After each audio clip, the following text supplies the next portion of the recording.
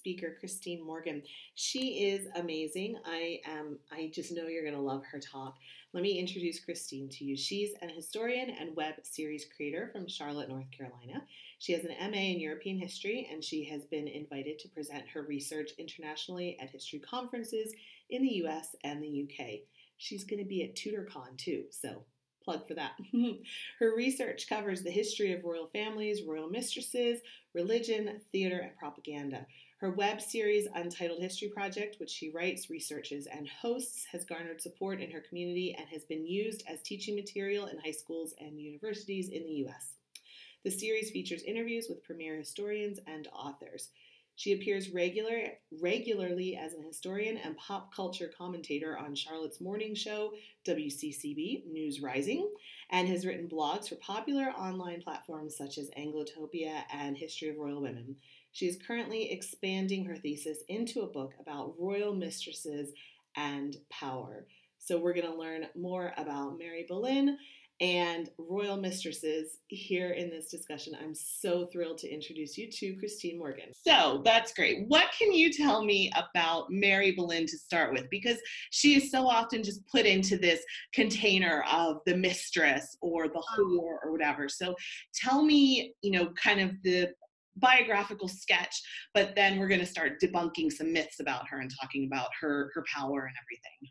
Absolutely. And there's a lot of debunking to be done. Mary is essentially, in a nutshell, she's the older sister, we think, of Anne Boleyn. So the Boleyn name is strong and popular. And I think that's why people are kind of shadow interested in her. But her life is largely undocumented, which of course gives room for historical fiction to have a little fun. But I think people get a little bit nervous talking about Mary too, because, a lot of it is theory.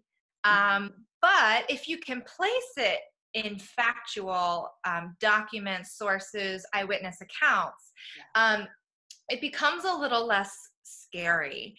The importance of Mary is to put her in context, what other women are doing, how other women are successful. And I kind of I love the word whore in reference to her. It is the best propaganda campaign ever. We're still talking about her like that in 2019. And I think that there's a lot to be unraveled about Mary. And she's in France and she's in England, and it's in the middle of the Reformation, and there's more than one husband, and it's just juicy. So, what do we know about her? We do know about her that she is working in court. She's in France, in French court in 1514. We do know about her first and second marriage, the first in 1520 to William Carey, the second in 1534 to William Stafford. We do know that the idea of her as a royal mistress exists in both France and England. We know that there are some reform leanings. And in general, we know that she served her sister while her sister was queen, at least briefly. And we also know that she's in service to Henry VIII's sister, Mary Tudor, at a couple different points in time. So her existence is undocumented, but when we do find her, she's at court, and she's in the middle of it. Right. Okay, so let's talk about her in France to start with, and this rumor that she was the king's mistress. Alison Weir, in her fiction book on Anne Boleyn, played that interestingly, almost making it seem like it wasn't always consensual, and she took some. So what do we know about that? And this is so tricky, Heather. This is such a great point in Mary's life. And the way that I kind of approach this particular moment is to consider it in a larger perspective for Mary. When do we know she's in France at court? How do we know the makeup, the demographic of French court? How is that changing at this time? We know that French court is licentious. It's written about by multiple people. Why? And then the idea that Mary is somehow removed from France. And we also don't know why. And there are a couple of reasons that it could be.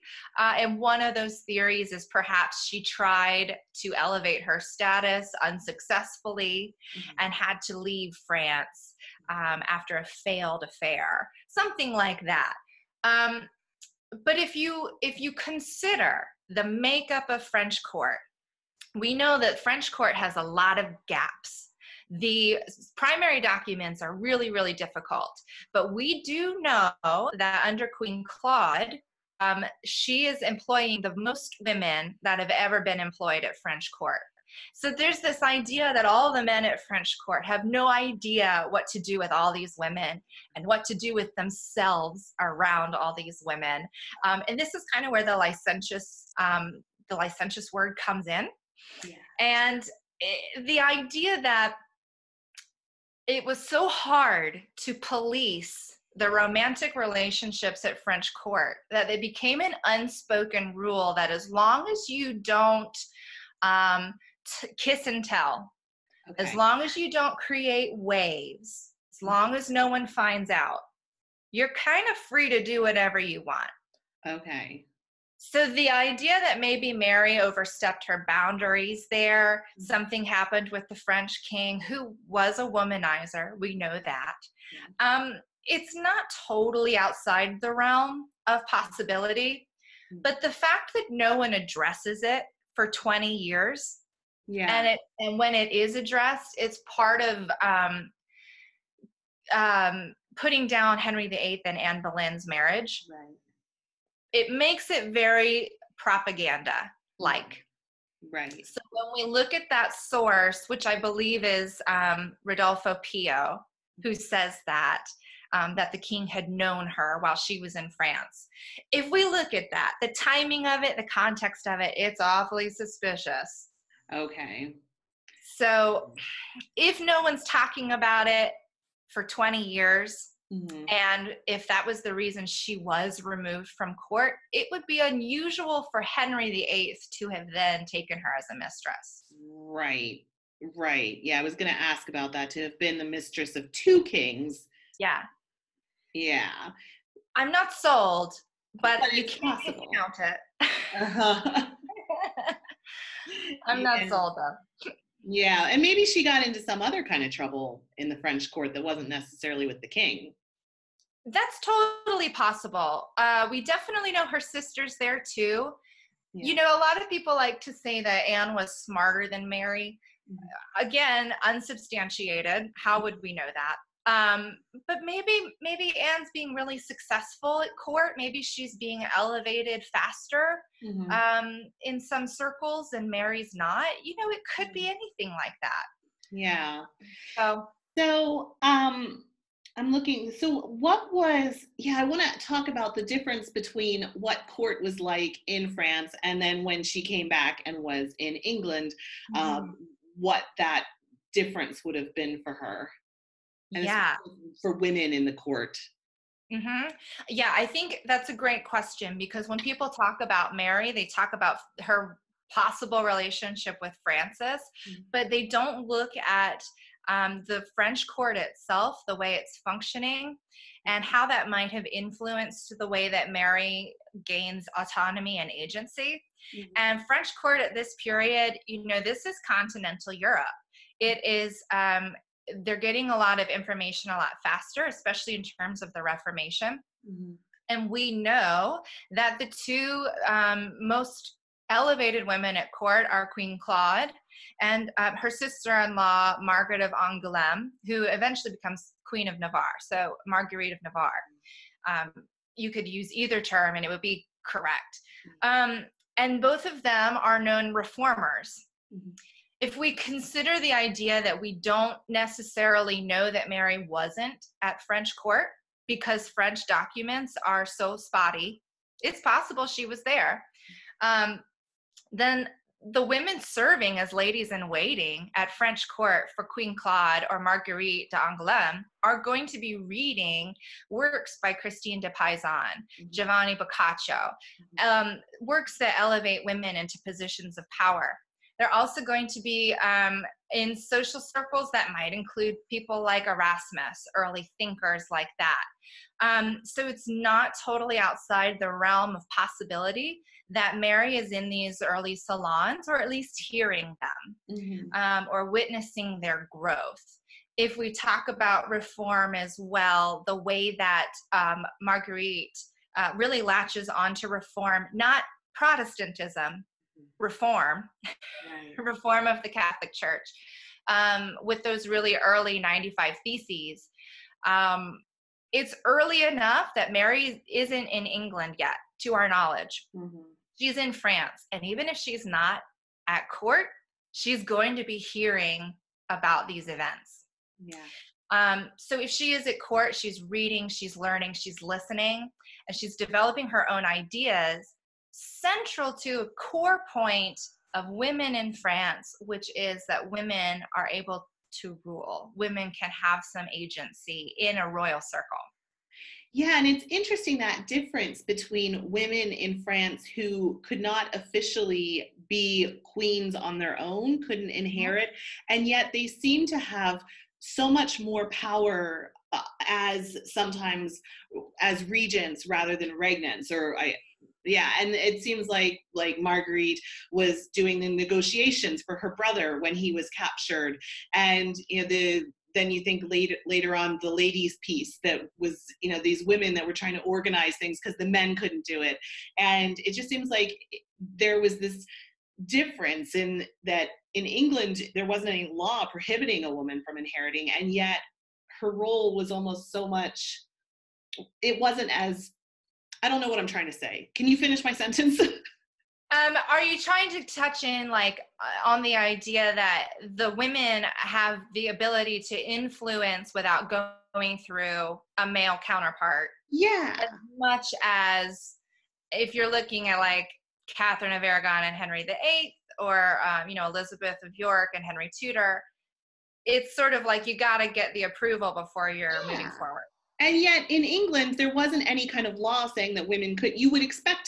I would expect, thinking about the way the laws were, that women in France wouldn't have the same kind of power. And yet they almost seem to have more, I suppose, is what I'm trying to say.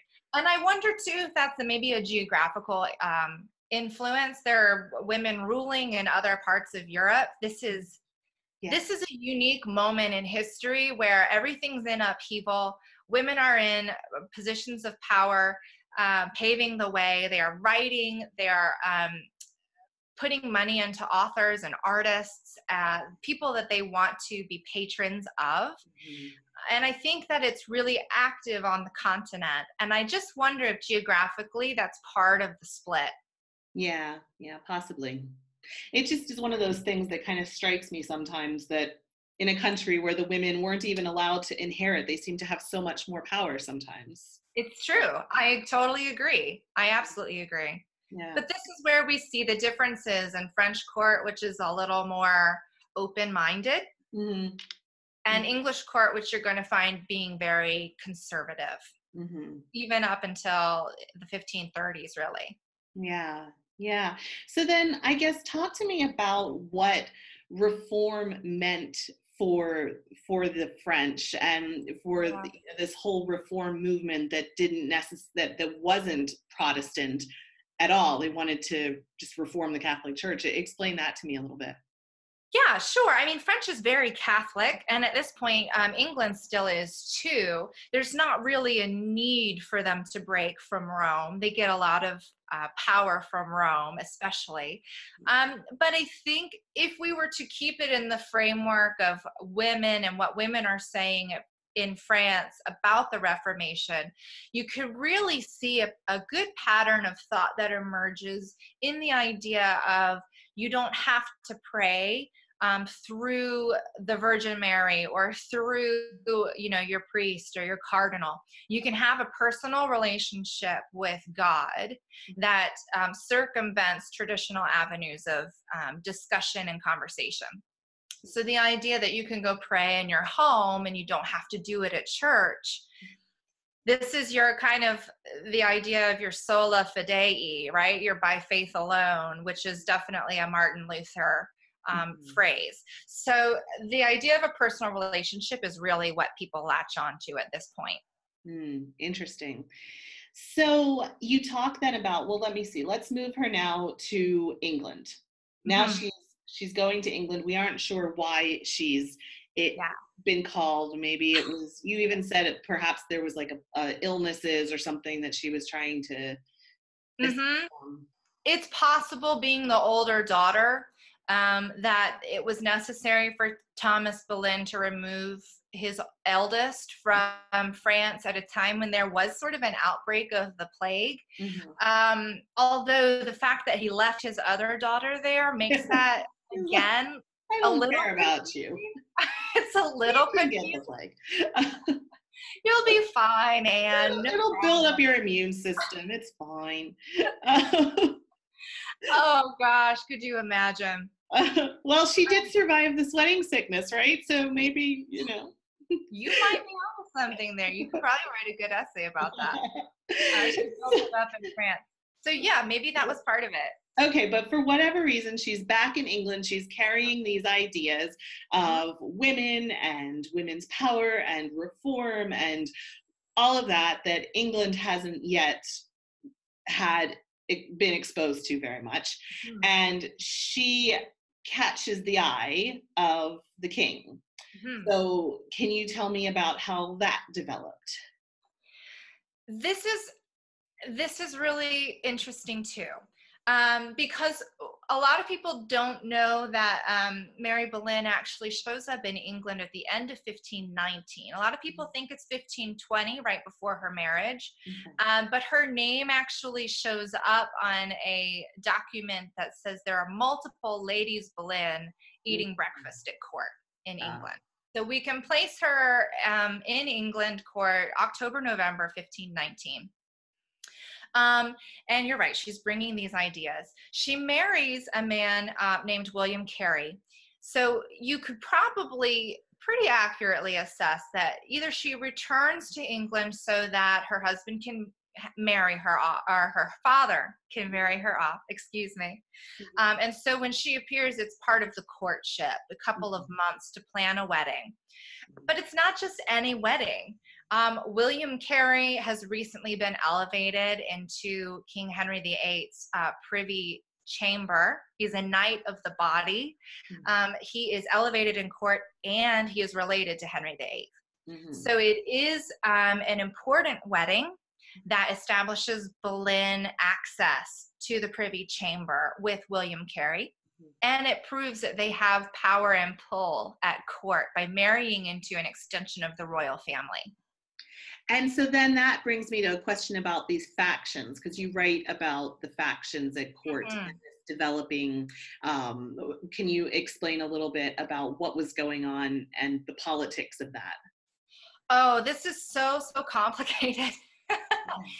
And it's complicated because you have warring families that are intent on just absolute destruction of other powerful families. And so they're putting people in one of two places: the privy chamber, which is the people who wait on Henry VIII every day, the people who hang out after hours and gamble and have a drink and have his ear, or the people in the privy council who are making laws and treaties, and they are suggesting diplomacy ideas. And both of those positions, especially at the court of Henry VIII, are incredibly influential. Henry VIII really enjoys surrounding himself with his friends, people he thinks he can trust. And so there is this push and pull between the old traditional factions of Tudor court Plantagenet court. And then the new things like new men, new money, new titles going to his younger friends. And that, of course, threatens the older, more established powers that be, including people like Cardinal Wolsey. So for Mary Boleyn to marry into the royal family and take on a husband in the Privy Chamber while her father is an ambassador, and have the king attend her wedding, by the way, this is a really huge moment. And it really is going to make the Boleyns perfectly positioned for influence. And not only that, but the factional families start to understand, and this includes the Howards, the Howard family, that women are able to subtly influence because nobody expects it of them. So if you've got Mary coming in with these ideas and she's marrying someone on the inside, who's to say she's not going to use her influence? Right. And then we see her, she makes an appearance at the Chateau Vert pageant, right? Yeah. And was she extending her influence at that point, do we know, or not? What was she with Henry by that point, or what's the timeline? For me, I think that this is a good place to pinpoint at least the start of a relationship between Mary Boleyn and Henry VIII. A lot of people don't agree with me on this, but hear me out. So this particular pageant takes place at a diplomatic event. This is a diplomatic event between England and Spain, and it's hosted by Cardinal Wolsey. So this is a really weird trifecta of power. It's not like this play is happening for fun, just at court. It's happening in front of an international audience where Henry VIII is certainly trying to prove that he is effective and powerful. What people don't ever really talk about with this pageant is that there is a song that exists that details the action of the pageant. So a lot of people will say, oh yeah, it existed March of 1522, but they'll leave out the fact that it's a massive diplomatic event. And if you look at the song that is attributed to this production, we know that one of the main characters that is mentioned is the character of kindness. Based on Edward Hall's Chronicle and Richard Gibson's costume and wardrobe accounts, we know that Mary Boleyn plays the role of kindness. You could argue that it's not significant because sure, other women are definitely put in starring roles of pageants, but there are different things to consider here, including the fact that Henry VIII is a part of the pageant. It is a royal display, but also his sister, Mary Tudor, is a part of this pageant, and she is not the lead character. So if we want to talk about making a public display, Mary Boleyn is in the spotlight in the middle of a diplomatic event that involves Henry VIII and does not include putting a spotlight on his sister. It's Could not that have also been because his sister had been married to the French king and this was a diplomatic event with Spain, or? I don't think so. I mean, she certainly has remarried, and the idea of elopement, by the way, certainly influences ideas about Mary Boleyn too. But the French king that she was married to has passed. It's not a diplomatic tension there. But it is a problem for Henry VIII, who has to prove to the Spanish diplomats who are aligned with his wife, Catherine of Aragon, that he is loyal to her. And that he is creating an alliance based on their relationship. So for him, he plays the role of loyalty, we think. And so that's propaganda in and of itself. So it really says something. It really does say something that Mary is playing kindness in this particular position at this event. So that's in 1522. So let's talk about her daughter, Catherine. And when was she born, and why do you think that she was Henry's daughter? So Catherine is born in 1524. which is, just a year and some after when we think her affair has started, 1522. Okay. And we are not sure if she's his daughter. Obviously, again, there are some accounts that really wreck those theories because they're said under propaganda-like circumstances. Right. But with Catherine, there are some really unique circumstances that I think lend themselves to consideration. Okay. Can't prove it. We would have to exhume, and we're not going to do that. Right. But there are some really interesting things that happen with Catherine, including the fact that she is placed in court as a lady in waiting for Anne of Cleves, which is certainly a position of favor, which no one would have expected from Henry VIII, considering he had already beheaded Anne Boleyn and gone through another wife. Right. But he does. He takes care of her, puts her in court. She's also very close with Elizabeth I. And Elizabeth I pays for this really regal, almost royal burial ceremony for her funeral. Mm. It's described as opulent. There's a lot of money that goes into this funeral. And also for her brother Henry. But interestingly, when we were opening files that had to do with burial records, Catherine Carey's burial record appears in a file that only includes royals. Mm. So is it possible it was misfiled? Sure. But I think it is certainly telling that we find Catherine Carey in a file with the burial records of other royal men and women, kings and queens, not just nobility, Right. but kings and queens. So that's certainly an interesting thing to consider. And additionally, she is painted by a very similar painter, or the same painter actually, that Elizabeth I commissions. They're painted similarly and they look very similar. So if you kind of throw all of that together, it becomes a little more likely that Henry VIII is providing for, taking care of, and then Elizabeth I is as well for Catherine. Yeah. She was married then, though, so how could they know? It's so good. The thing I think that we have to look to is with Henry VIII, he has a pattern of the types of women that he has affairs with. Right. He's a serial monogamist. He has lots of royal affairs, but they all last quite a while. Yeah. It's not like he's known for having women in and out of his bedroom every night, you know? Right. So if you look at the people we think he had affairs with before Bessie Blunt, Elizabeth Blunt, we notice that Elizabeth Blunt is an exception. She was single. So there's sort of a responsibility for him to claim the child, to get her married, et cetera, et cetera. But once we get to Mary, he's learned from that. He's not going to start an affair with a woman who's not married. Right. He doesn't want all the illegitimate children running around, right? Yeah. It's going to threaten his power. And he's already got the son. We can't say for sure that Mary is having an abstinent sexual relationship with her husband or from her husband.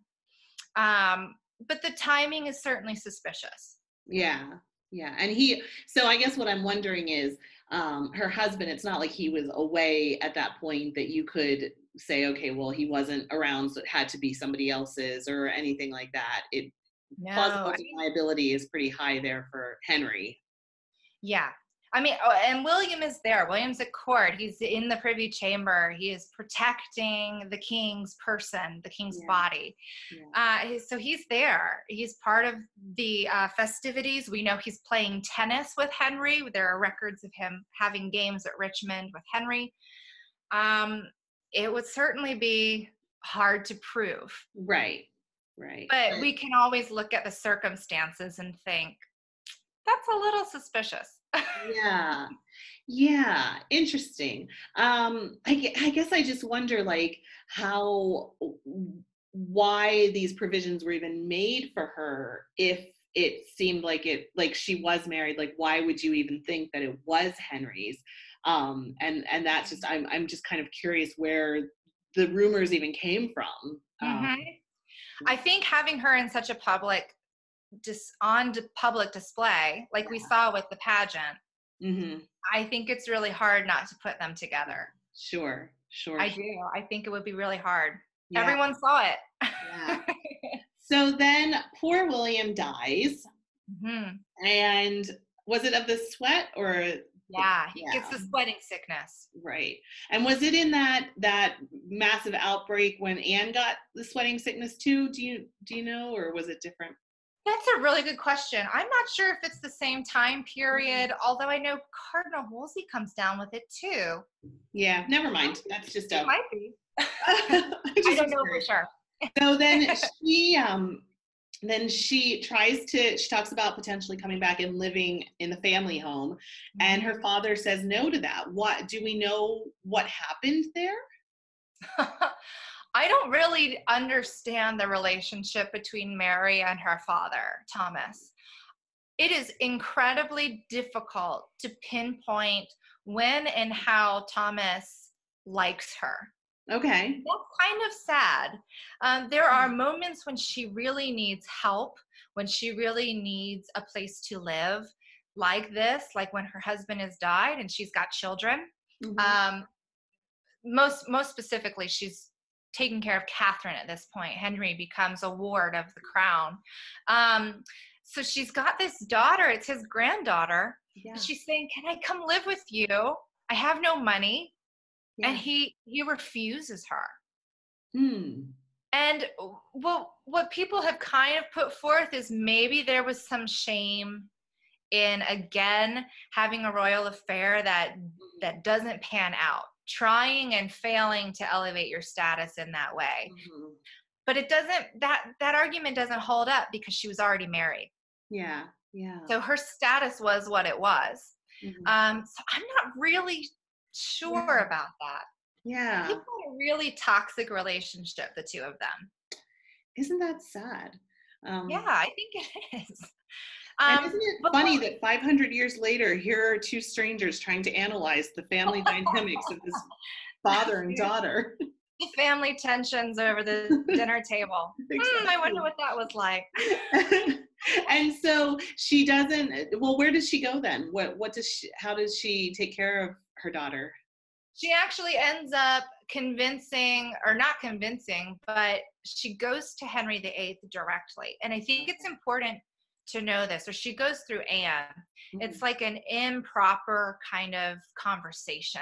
Okay. She goes through her sister and she says, I need help. I need shelter. I've been turned away from my family home.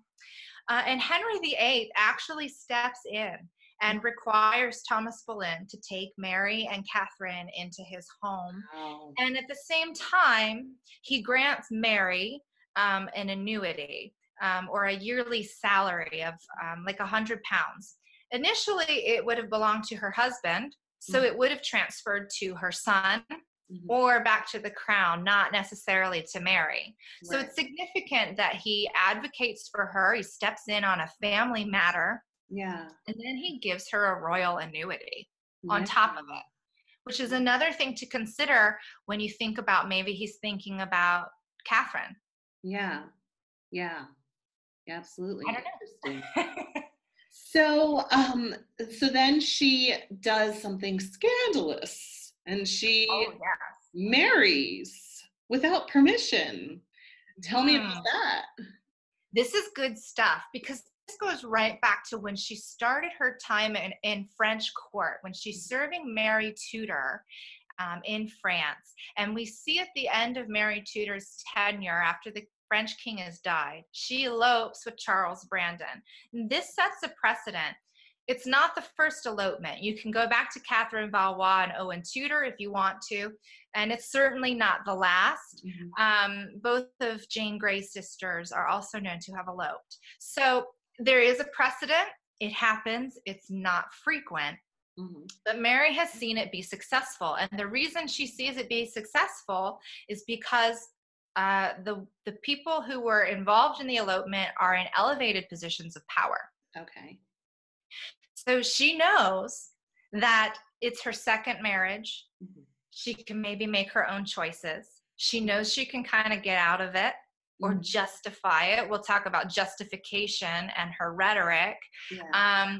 And so she marries William Stafford in 1534, and this is her second marriage. She does it with no royal permission. And as a member of the royal family at that point, that was a no-no. Right, right.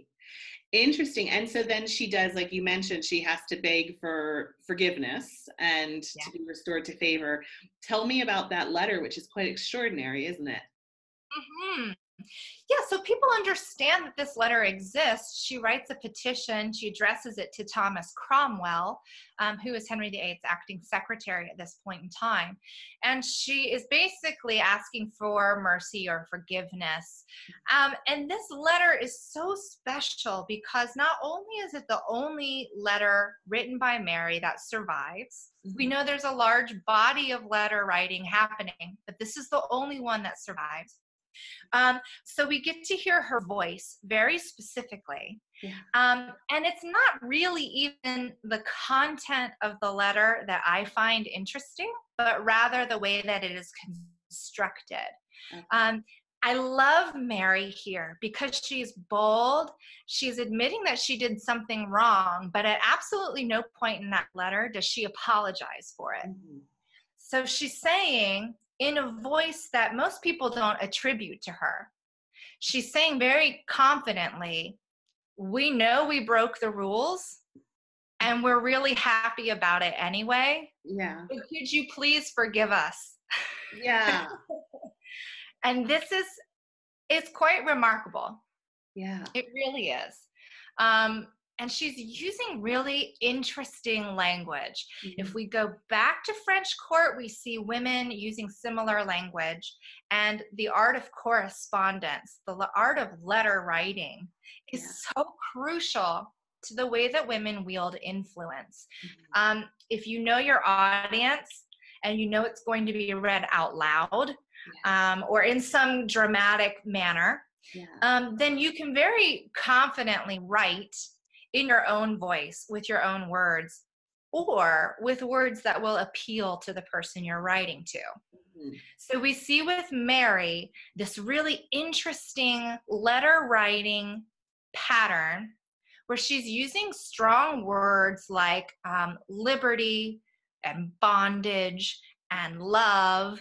And it's all this really interesting rhetoric that you're also going to find in heavy reform-based materials from the period. Mm-hmm. So we know that reform language is part of Mary's vocabulary. It comes naturally to her, but she also knows how to use it to influence Henry VIII and Anne Boleyn in her favor. She was a smart cookie. I think she's a really smart cookie. Yeah. And I just, I never can quite get over the fact that she doesn't apologize. Mm-hmm. That is so bold to have committed a treasonous act and then justify it, which again brings us into the idea of the reform writers like William Tyndale, who Henry VIII is reading at this time. The idea that even though we're all going to sin, we should be allowed to come back to our God or to our leader and be forgiven if we acknowledge the sin. Right. So the letter is just dripping with reform, but it's also just full of personality, and I love it. That's awesome. We'll have to include a link to the text of the letter. Yeah, please. It's a good one. So, and so then how did that end? How did all of that end for her? Mary, we don't have a response to that, but we do know, just based on her circumstances, that there is an amount of grace extended to her. Mm-hmm. Again, with her children being placed in positions at court, there's still some favor there. And then on top of it, we certainly know that her father remains at court, although his time is sort of like a roller coaster.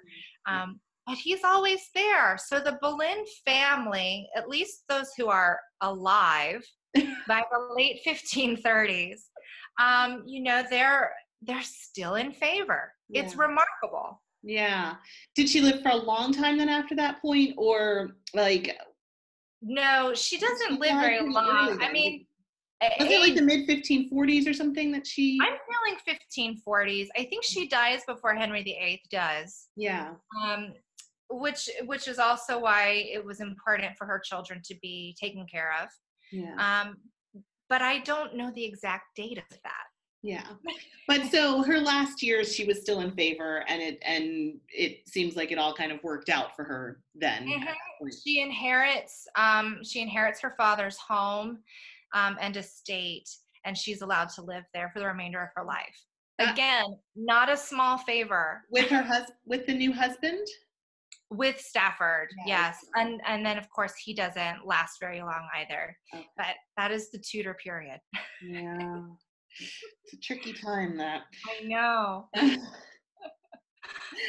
Awesome. Well, I'm trying to see if I have any well, it's funny. It's interesting that you have a background in musical theater, because I wanted to ask you about pageants and entertainment, but maybe what I would Oh, love really like, I've actually been wanting to do an episode on William Cornish and the mystery of whether there were two William Cornishes and just one, and like the pageants and the William Cornish of the Eton Choir book versus the William Cornish of the Chateau Vert.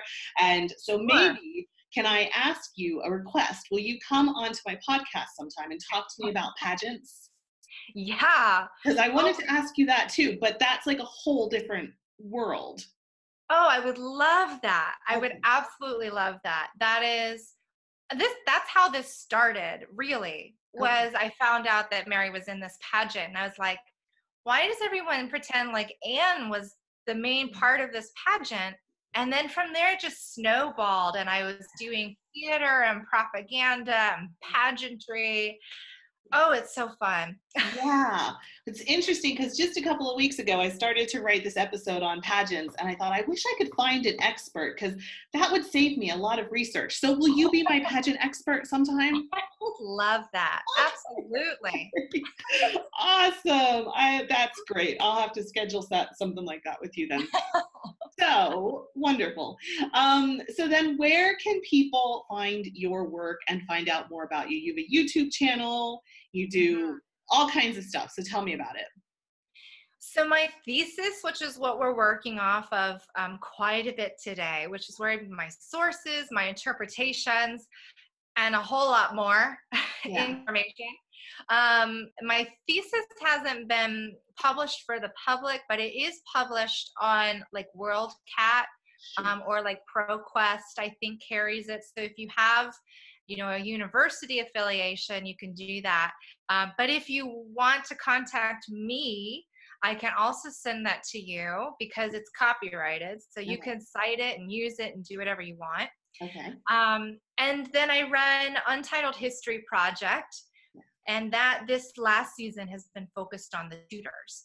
So we've been having a lot of fun with that. Just short episodes about my favorite things about the Tudors, and quick We've and got like the snappy greatest fun. Tudor mysteries on there. Was Edmund Tudor really the father, and all of that?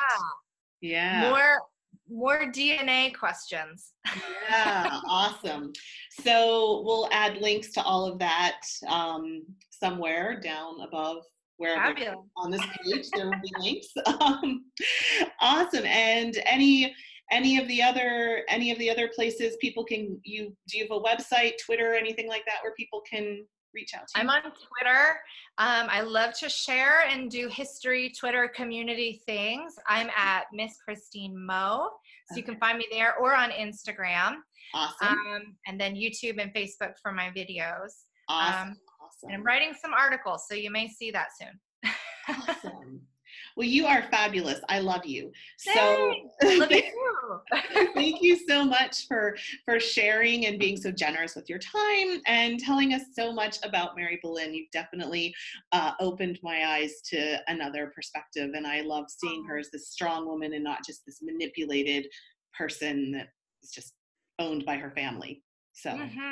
Oh, well, I thank you for letting me talk about her. She's my absolute favorite subject. Awesome.